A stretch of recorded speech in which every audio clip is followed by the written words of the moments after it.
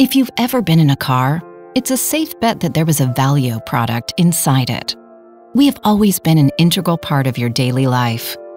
But where did it all begin? The story of Valeo starts in 1923 in a small workshop in Saint-Ouen, a suburb of Paris, with a man named Eugène Buisson.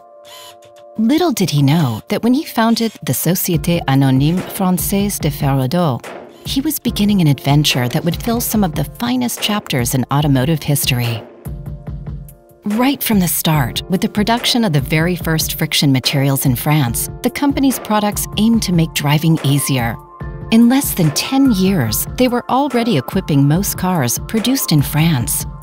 Not long after the war, the company brought drivers a new breakthrough. That breakthrough was called Fairlick, a new semi-automatic transmission system that replaces the clutch pedal with a control on the gear shift, and that immediately popularized the electromagnetic clutch on small cars, such as the iconic Renault 4CV. As the usage of individual cars expanded, the former little Parisian workshop started to conquer the world, setting up in Spain and Italy in the 60s, and then in the capital of the American automotive industry, Detroit, in 1970. And later expanding to Asia with Japan in the 80s and China in the 90s. In the meantime, the company's workshops developed innovations in fields ranging from thermal systems to lighting. In the 70s, they developed a new type of starter, the D6RA, a total game changer. It was lighter, more powerful. Once again, it's a huge success and would become standard on a wide range of cars, like maybe your mother's or your grandmother's. Eventually, the group grew to include up to 70 companies, such as Ferraudot, Cibier, Marchal, Ducellier. The time had come to unify them under a common name, Valeo, the name of the Italian subsidiary, which means "I am well" in Latin. In the 90s, Valeo led a new revolution.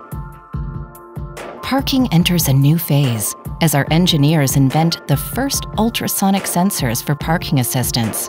You know the beep, beep when you back up your car? That was Valeo. In 2004, the company became a forerunner in the launch of stop-start technology, making it a pioneer in car electrification, a field in which Valeo is today one of the global leaders. In 2011, we deployed Park for You, the world's first automatic parking assistance system. And today, we're already inventing the car and the mobility of tomorrow, just as we've always done. In 2022, the world's first 2 cars certified for Level 3 autonomy hit the market.